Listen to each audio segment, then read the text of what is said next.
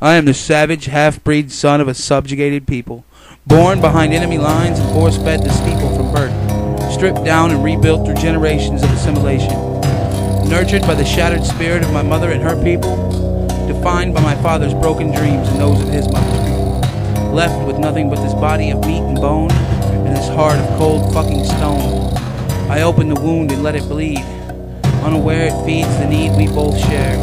I look around and see a jaded, faded world to which I once thought that I belonged. And in the dark tomb of my mind, the seed has been planted. I water it. I let it grow.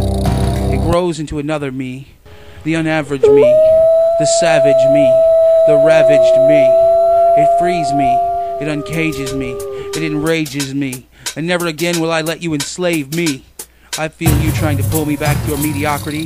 I feel you pulling at me like the moon pulls the tide. The part of me that would have slid down your slippery slide has died. My eyes are open, and I will never go back to being blind. Your words that once bruised me like stones are now about as useful to you as your own broken home. So spin your deceitful web somewhere else, you evil bitch of a spider, because I'm a new man, reborn from the ashes of my former self, hammered, forged, and tempered upon the very stones intended to break me.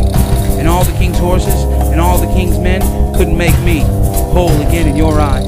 Those same lying eyes that are solely responsible for my so-called moral demise.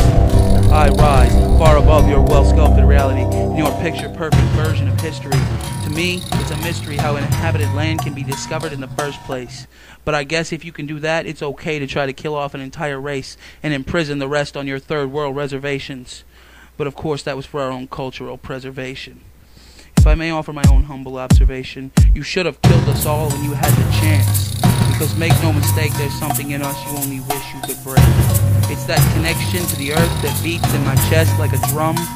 It's that 500-year-old voice of resistance that I have become. That voice is the echo of every mother who howled and cried to the sky as her children died in the name of your God. That voice is the voice of those children whose only sin was being born with red skin and being in the way of progress. That voice is the war cry of every warrior who tasted the soldier's steel in defense of his people, and it is that voice that will continue to inspire savage half-breed bastards like me.